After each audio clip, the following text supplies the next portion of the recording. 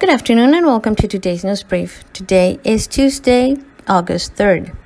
Frontier Airlines is offering $69 flights from Denver International Airport to Los Cabos. This offer is part of the announcement of 15 new routes the airline announced earlier today.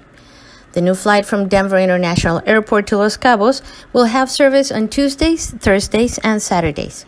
According to the official announcement, the introductory price of $69 must be purchased by August 9, and travel must be completed from October 9 of this year to February 9 of 2022.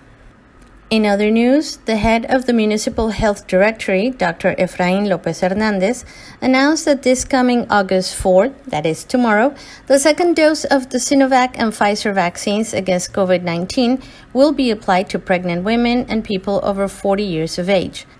Dr. Lopez said that those waiting for their second dose should register in the official website mivacuna.salud.gov.mx to fill out a simple form and generate the appointment.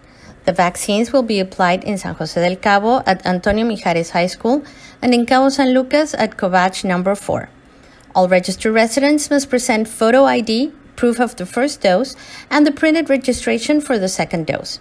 Vaccination posts will be open from 9 a.m. until 6 p.m. That is all that I have for you today. Have a great evening, and remember to tune in on Sunday at 6 p.m. for another edition of cabomilnews and Community Update with Corey Riggs and Claudia Velo.